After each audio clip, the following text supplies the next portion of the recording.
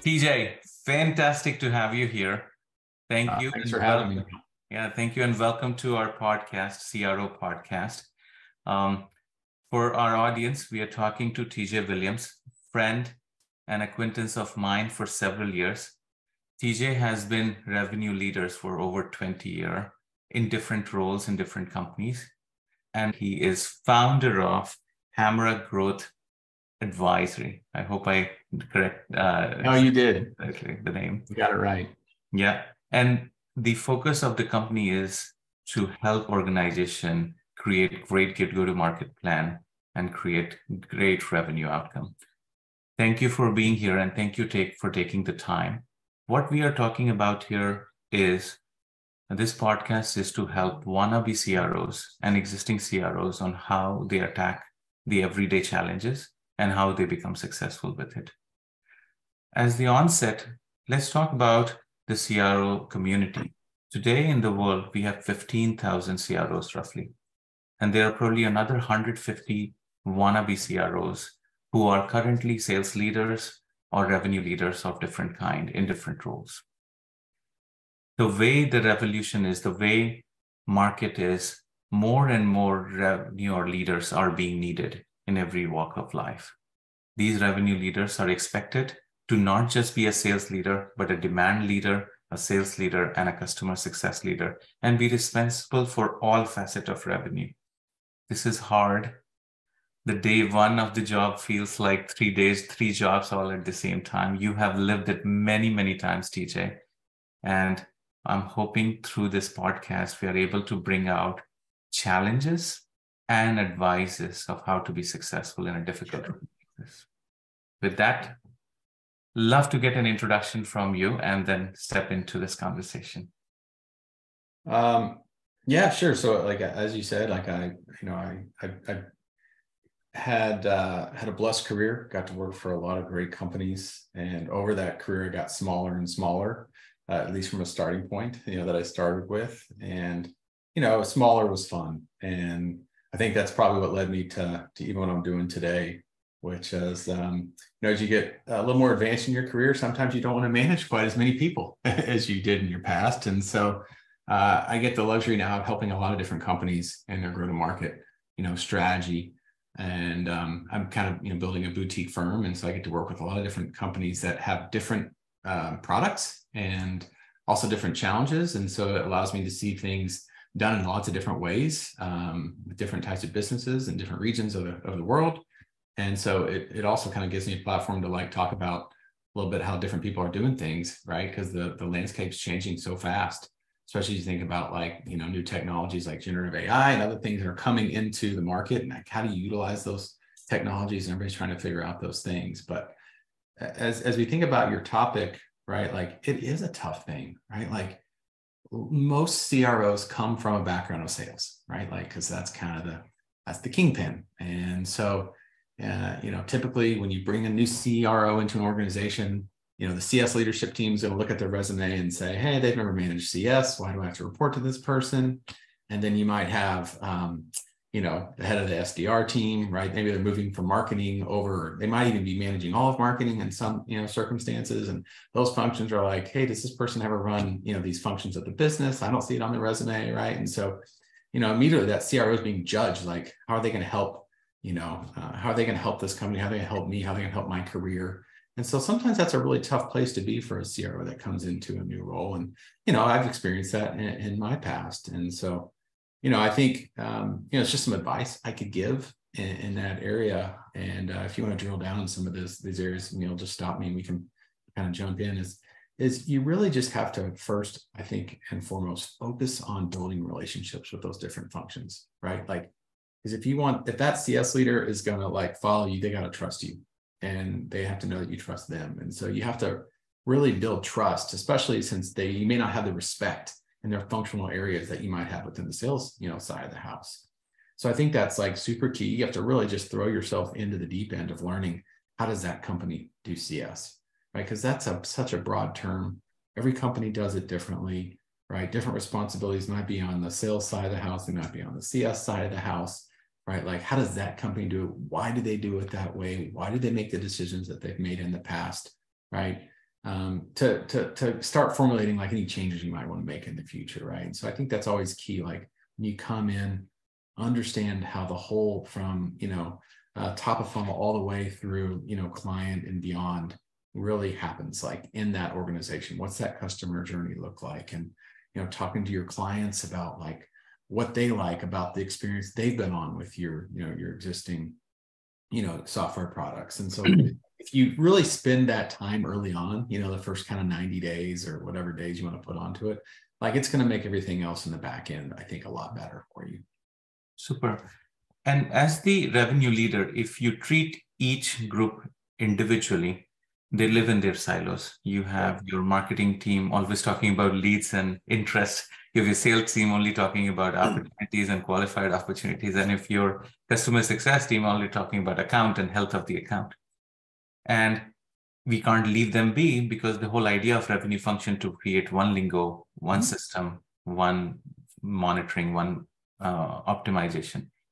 So which means you are being asked to force them to change a little bit. How do you handle that? Yeah, I mean, I think you have to bring the leadership teams together to bring the teams together, right? And so when I've done it, in the past, I've brought different, groups under one umbrella, and so you had to do that, and it hadn't been that way before. And so I think some of the key things to really do are, first of all, you can't play favorites. So like if you're a sales background, you can't play favorite to sales, right? And you can't let anybody else think that you have a favorite, because you really shouldn't at this point, right? Because you're managing all functions now equally in your business. You got to bring the leadership teams together of those groups. So it might be like one level down, two levels down, depending on how big the company is where you're going to stop. But, do a leadership, get together real early and on your tenure, right? Maybe at 2-3 months in, kind of set your vision, establish with that group, like why it's so important for us to all be on the same page and all act as one team. But I think what you have to really do is you have to set goals and priorities that they all have to contribute the same, and they're all beating towards that same drum and priorities, right? So an example of that would be, pipeline generation. It really affects, a lot of aspects of your business, right? And so if you're going to like set pipeline generation goals for each, function that are all contributing to one number, right? It's like one number that we're trying to go after. We're all going to kind of try to decide, as a team, is marketing responsible for 40, 50%? What's that percentage? Like the reps, what are they having to create on an outbound perspective on their own, right? What's your SDRs? What are they trying to generate? Your CS organization from an expansion standpoint, like how many opportunities are they trying to create? Is their compensation all aligned across those different functions? So if you kind of get the goals and compensation and structure right, then it's like we're all driving towards that one number, right? It's not marketing just saying, oh, look how many leads we created, right? And then sales saying, yeah, but these leads are horrible, right? Like we can't do anything with these leads, right? Right. That doesn't happen. And so one way to like make that happen is you have a weekly meeting with the leads of all those people, right? And you invite the CEO sometimes, right? You might even invite product if like you get a lot of leads from, from a PLG motion that you might have alongside an outbound and inbound motion. And so it's like, you got to get everybody beating to the same drum, the same goals, the same, key metrics, versus they all setting their own in a vacuum, right? And then they're all pointing fingers. And so I think if you kind of treat all different projects in that same kind of fashion, it usually, will build like camaraderie, and everybody sees that we're all aligned, we're all one team, right? We're all driving towards one goal. But again, compensation also helps, a lot with that, because we all know we're, if you're in the go-to-market organization, usually you kind of have some bent towards, making money and driving revenue. And so you want to like make sure that that's aligned as well. Super. How do you see the role of revenue operations? RevOps is a growing title. There's all the talk about RevOps. So how do you see that? I mean, it's like probably the most, key component of all of those things. that it's the glue that keeps them all together, right? It's your key insight center, right? It's your partner for strategy. I mean, like, I think that the revenue leadership role is one of the most important roles, like in any go-to-market function, especially in that structure, right? Especially, if you have that person reporting into the CRO, which I like. I think some organization will have it reporting up to the COO, some will have it reporting to the CFO. I mean, there's kind of differing opinions on that. But like, the bigger the company gets, the more talented and seasoned person I think that is ideal to have in that seat. And I think that's why you're seeing compensation go through the roof over the last 5 years for that person, because it's such a unique skill set, right? Like I've hired a number of people in that function and executives in that role. And I mean, I'm actually trying to do it now for one of my customers. And it's like this unique skill set of like, ideally they'd have had to carry a bag at some point, right? Like, so they really understand sales, because what does sales or CS hate is some, rev ops leader that knows nothing about their function, telling them what to do if they've never really experienced it. And so like they ideally they maybe started in CS or started in sales, or at least did BDR, did something in that arena. So they really get the language and understand the challenges, right? And then you want to be almost like an engineer, almost like a computer scientist, like, because they're like a lot of times hands-on tech, like you're maybe having to implement a new Salesforce and they're having to like oversee the consultants for all that, right? You're implementing new technology that's hot and coming out, right? Hopefully you're implementing BoostUp at some point, right? So there's all these things that they have to do. They're leading teams, they're helping you with territory design and analyzing your marketing spend. I mean, it's just a lot of hats that person has to wear. Mm-hmm. And so, they kind of have to be a jack of all trades and good at all those different things, and ideally like deep in maybe one of them. Mm-hmm. So, I mean, again, it's just one of the most key roles at this point, because, in my opinion, really because of the rise of technology and how we sell. Like when I started off at IBM, I think it was 2000, they gave me a Yellow Pages, right? And this was selling to enterprise clients in a big city, Dallas-Fort Worth, right? It was like, here's the Yellow Pages, here's your accounts, go sell $500,000, piece starting point servers, right? Like, really, like, I mean, that's all I had. And I mean, if you think about now, I mean, like some of these, $100 million SaaS companies will have, 40 or 50 tools in their marketing stack.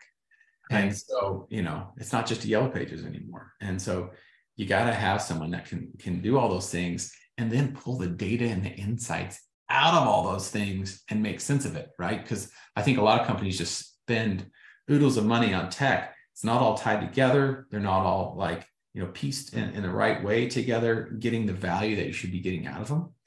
And so I think, as I think about kind of the future of that space, there's a lot of consolidation going on right now. Mm-hmm. I think that will happen. I mean, a lot of companies aren't going to get funding, over the next few years, as we all know. And so you're going to see more and more consolidation. But I think the winners are going to be ones that can do a lot of those things, or the winners are going to be the companies that can tie all that together and make sense of it for the leadership, teams. Because, if you got to go into outreach and you got to go into BoostUp and you got to go into HubSpot and you got to go into, all your different products like that, now they're all siloed, right? It's just like, you're trying to break up those silos in your organization. You're trying to break up those silos in your tech stacks. And so, I think that's where the industry is really going. Makes sense.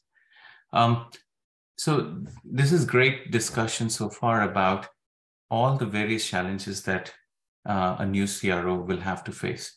Mm-hmm. There is also a seriality to what happens first and then next. So as a new CRO comes in, obviously the revenue pressure is always one of the predominant things that will drive. What are your advices? What should the first quarter be about? What should the second quarter be about? How should they look at their, let's call it a 2-year tenure?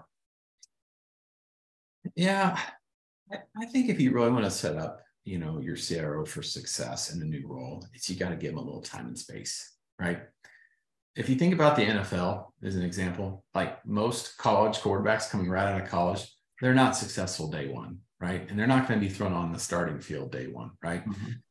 Most of the quarterbacks that have been successful, they get a year or two maybe of learning, and then they come in. Now you don't have a year or two in SaaS, but ideally if you have a couple months at least, where you're not just, they come in day one, here's all your people, here's all your problems, go make all these hires, fix all these things, right? Like they're gonna be like, oh my goodness. And so, if you can give that individual some time and space, right, where maybe like the existing reporting structure might stay in place for a couple months, and let that, that new CRO just kind of like, walk the halls, be on the calls, like attend all the meetings, ask all the questions, like formulate all the problem statements, figure out what some of those suggestions are, what your ask might be, what budget you might need to do, like like let that person really, spend time on some strategy before they're like day-to-day operating. Because once you're day-to-day operating, like the strategy becomes really, really hard.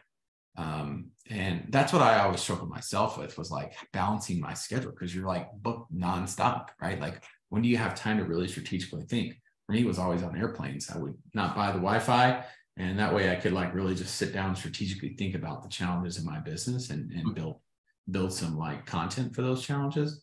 And so, I think that's really key, right? Is not coming in guns a-blazing, make all these changes, but like really use that time and space. Now, some CROs aren't going to have that. Like things are going to be on fire. They've been waiting for this person for 3 extra months, and they would have liked to have them, back in January. Now they're starting in, June. And so it's just not the reality, but you still have to carve out time for strategy. And so I think that time and space is important. Building relationships is important, not just within the go-to-market function, but like your CEO's team is just as important as your team, right? Mm-hmm. And I think some sellers are probably so selfish, and they tend to stay selfish all the way up into leadership roles, that they take that with them up into the leadership capacity, and they're not thinking like company. They're thinking me, my team, how do we become successful, how do we make the most money, which is important, but like you have to really keep in mind that the leadership team that you report to is